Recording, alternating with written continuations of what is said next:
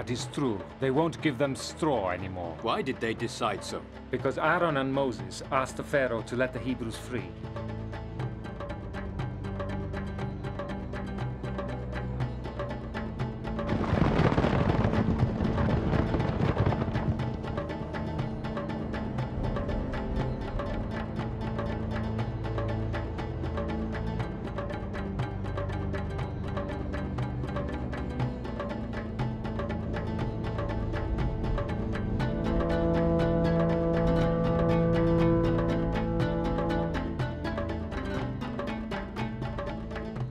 So, no straw anymore, and the Pharaoh wants the same amount of bricks.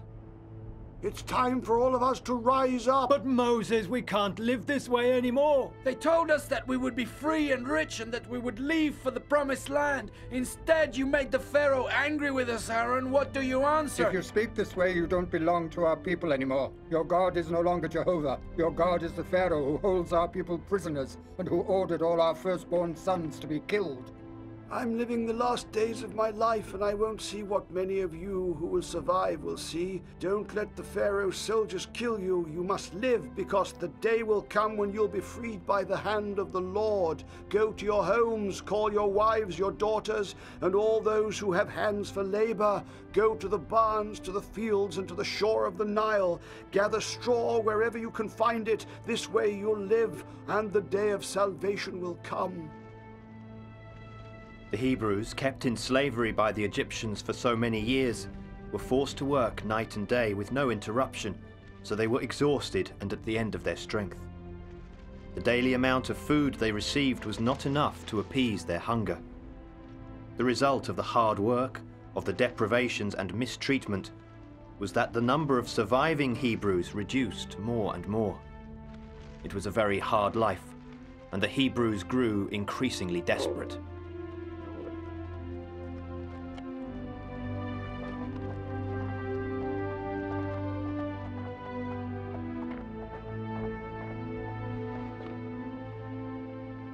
Hey you! So young and already stealing?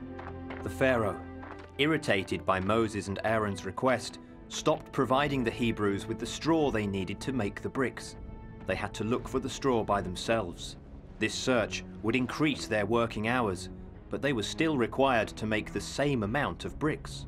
This work was extremely hard. They had to load, transport, and pour a special mud into containers, and then tread on that mud mixed with straw for hours to reduce it into a paste. Then they had to put that paste into wood mold and cook it in special kilns or let it dry under the sun until it hardened. It was exhausting work.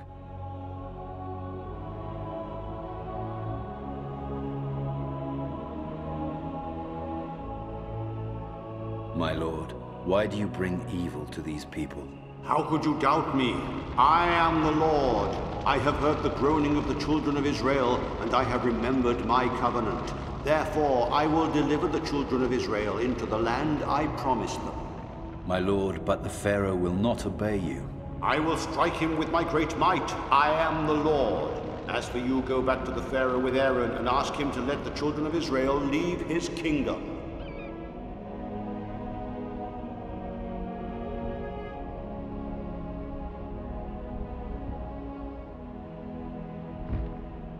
After speaking to the Lord, Moses called for Aaron, and together with a delegation of elders, they went to the Pharaoh to ask him to let the Hebrews leave for 3 days to celebrate the Lord in the wilderness.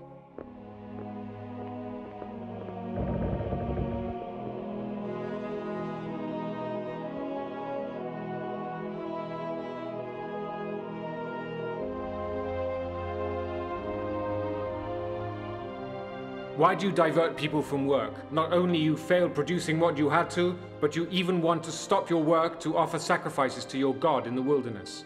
You are mad. Leave and do what I ordered. Get out and work. You can't hold back the Hebrews any longer. Remember that you Hebrews are my slaves and that you must obey me, or else there will be trouble for you. Big trouble. Show him what our God is able to do. What a divine illusion! What magic is this? What is this sorcery all about? What are you trying to do? Do something, you magicians! Get rid of that snake immediately! Powerful Aaaron, invisible creator of things. Ra, triumphant son of the midday. Thrice powerful god Throth, heart of Ra. Now, devour it, now!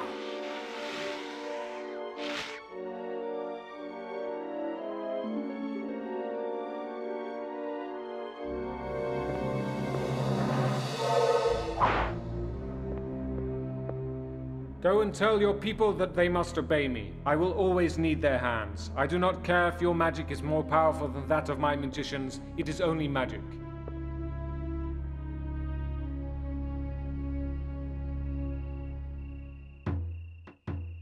Time went relentlessly by, and the Pharaoh still insisted that his Hebrew slaves must work and could not leave Egypt. His heart was hard, and he did not want to understand the reasons why he should let them go. Then the Lord called for Moses again and told him, The Pharaoh is obstinate and refuses to let my people go. Go to him tomorrow morning and tell him he must let the Hebrews leave Egypt, as I need them in the wilderness.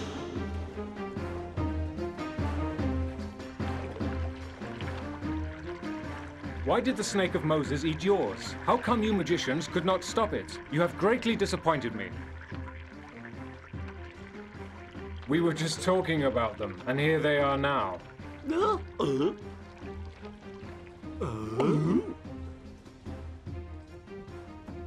As for you two, I have to say that you are very stubborn. Absolutely stubborn. Since when and how long have your people been our guests in the land of Egypt? How long? For more than 100 years, Pharaoh. 100 years. And I tell you that they will spend many more years in this land. Hundreds of years. Now, have your say and then go, and leave me in peace. These are the orders of the God of Israel. Let my people go, so they may serve me in the wilderness. If you don't, the Almighty will punish you severely. And how? I'd definitely like to know how he'll do something like that. You'll see. You'll see right away.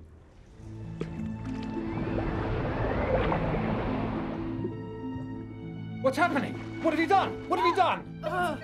It's all blood!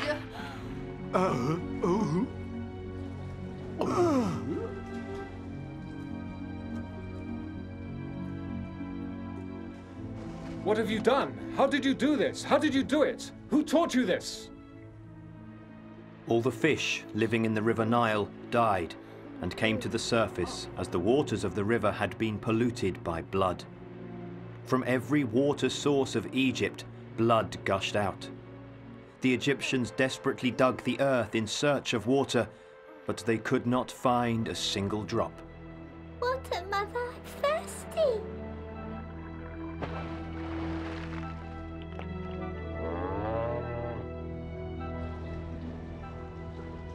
You have performed more wizardry. You are wizards. It is not your God who sends his prophets. You are magicians. Chase them out!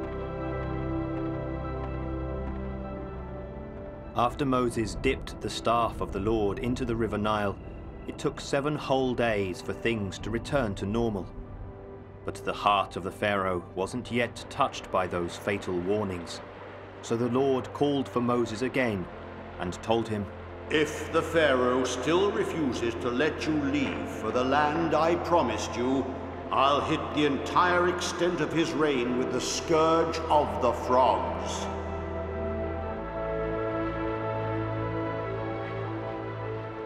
What do you want? Why did you come here on the banks of the Nile?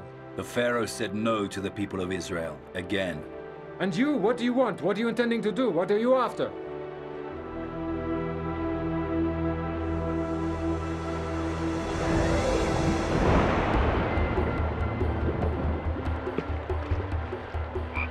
Hey, Get what's off! going Go on? What's away! all this? How did they do this wizardry? This is powerful magic! The River Nile swarmed with frogs that invaded everywhere and jumped everywhere. On people, on boats, meadows, fields. They went into people's houses and jumped on women, children, old people, and on animals. They were everywhere. Then the Pharaoh called for Moses and Aaron, and begged them to send the frogs back into the river again, and then he would permit the Hebrews to leave Egypt the day after. The Lord satisfied the request of the Pharaoh, and the plague of the frogs ceased.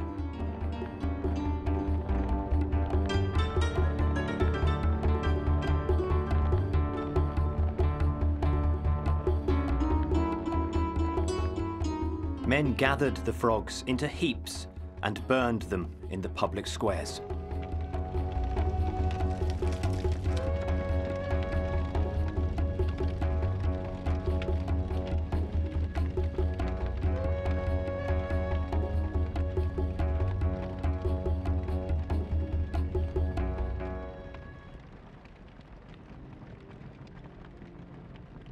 When the Pharaoh saw that everything had returned to normal, he forgot what he had promised and did not keep his word. Damned imbeciles, don't you understand? It's the swamps around the Nile that have caused this, not the God you fear. Don't you understand? Get out, go away.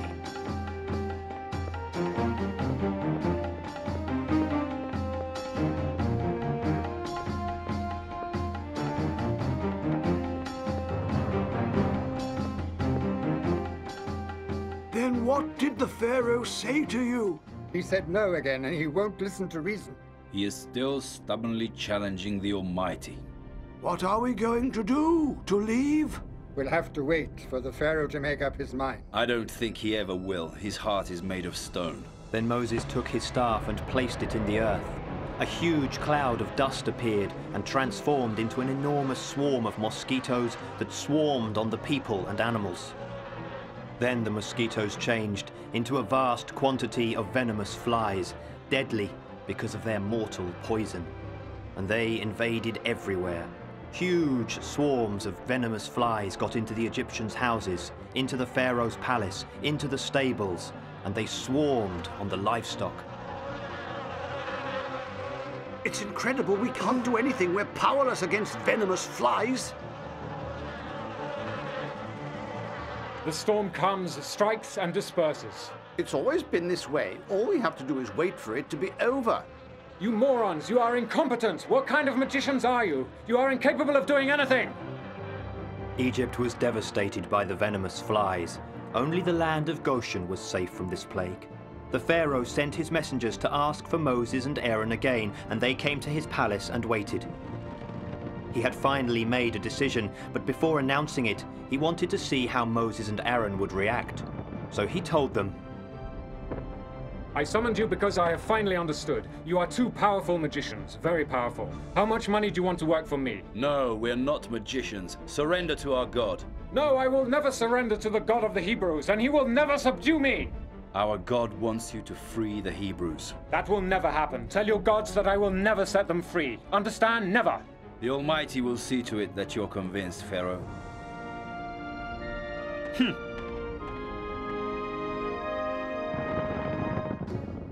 You can go now, Pharaoh, but remember that your troubles are not over.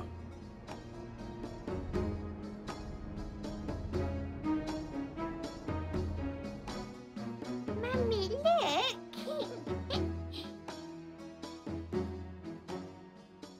You are the Lord of Egypt. You are almighty.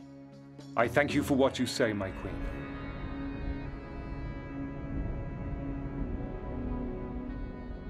As the Pharaoh's attitude towards the Hebrews did not change, the Lord told Moses, Stretch your hand to heaven, and in the land of Egypt will be such a thick darkness that you'll be able to touch it. Moses stretched his hand to heaven, and for 3 days a thick and dense darkness wrapped around the entire land of Egypt. Nobody could move from the place they were, but even this warning did not convince the Pharaoh, and so once more the Lord spoke to Moses. Stretch your hand to heaven so that fire and hail will fall on all of Egypt. A rain of fire and hail fell from heaven and crashed with violence to the earth. And the hail was so strong that as it struck the land, it caused damage to people, animals, and crops. Only the land of Goshen, where the Hebrews lived, was safe from this plague.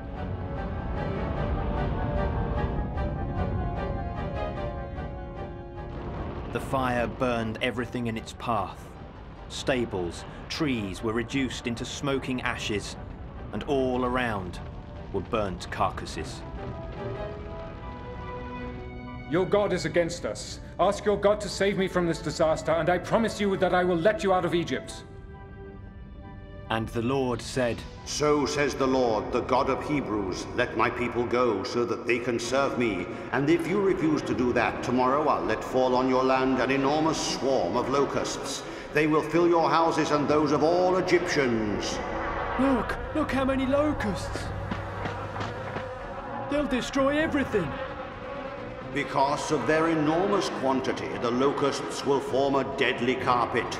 And there'll be so many to cover completely the soil of Egypt. They will devour everything they meet, plants, trees, animals, an enormous destructive cloud that will destroy everything it meets. I have to do this because you don't want to let my people leave Egypt, and tomorrow my hand will fall again upon your livestock in the fields, upon horses, donkeys, camels, oxen, and sheep.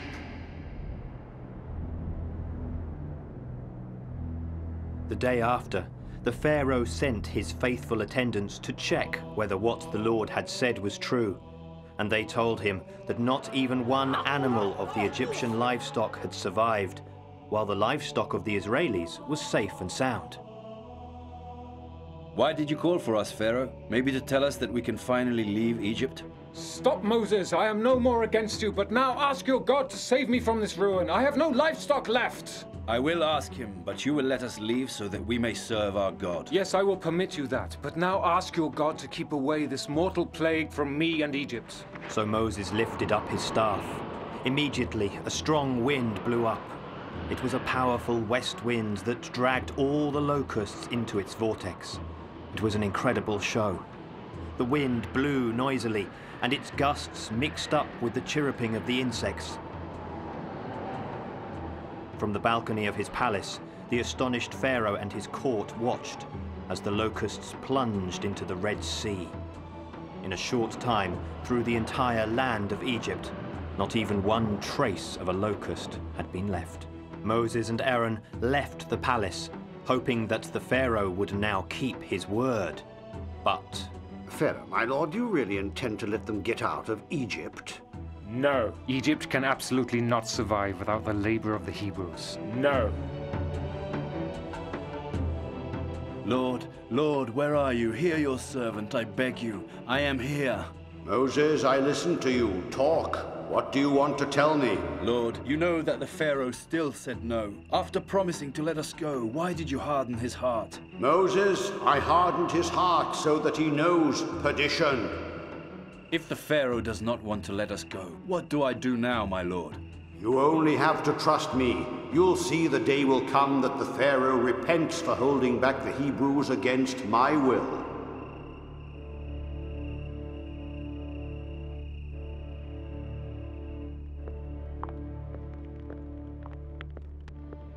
Why didn't you let them go, my lord? You can't defeat a god. You can't. If you don't obey him, you'll destroy your own kingdom. Yes, you are right, but I absolutely cannot permit them to leave.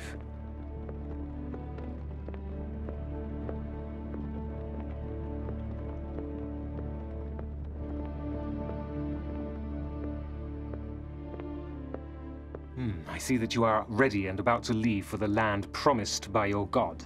I did warn you, Pharaoh, that we had to leave.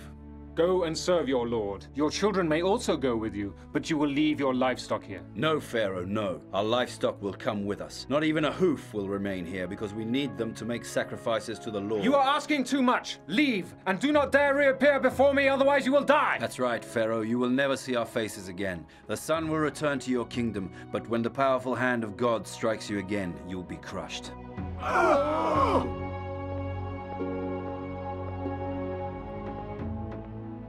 The Pharaoh could not resign himself to the departure of the Hebrews from Egypt, and he recalled the 10 plagues the Lord had sent him as warnings.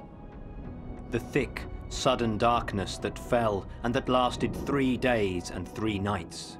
The rain of fire that burned everything in its path.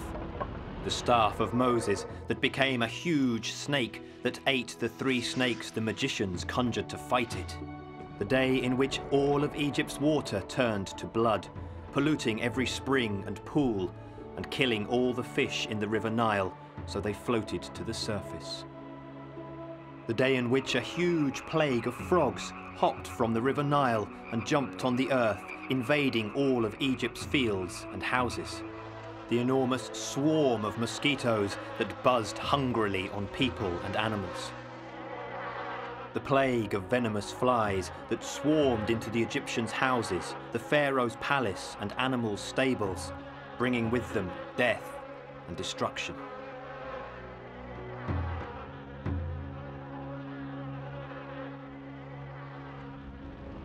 He recalled the rain of fire and hail that destroyed the crops and the houses, that burned the trees and the countryside, and left a trail of scorched bodies, animal and human, in its path.